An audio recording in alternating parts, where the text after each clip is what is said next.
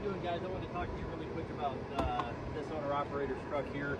He brought this truck in here, and I overnighted him an injector from Highway and Heavy Parts. He had one bad injector, number one was bad.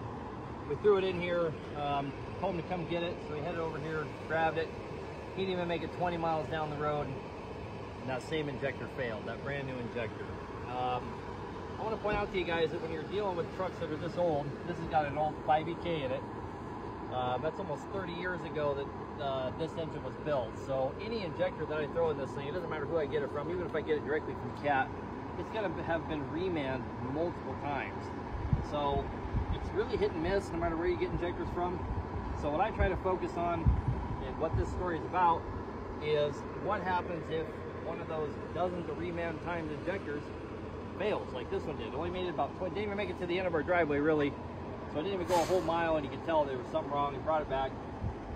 So if I had got this injector from CAT, here's my rub. CAT would have made me buy another injector, give them that one back, and then months and months from now, maybe they would have warrantied it.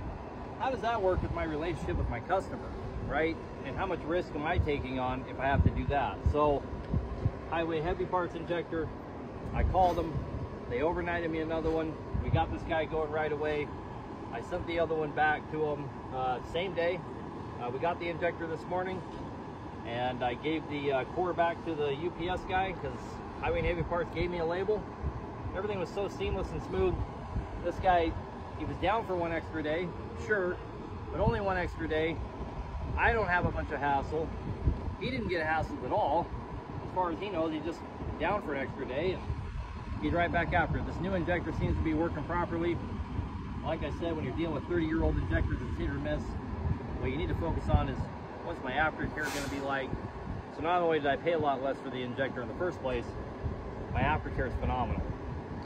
That's what you should care about, in my opinion.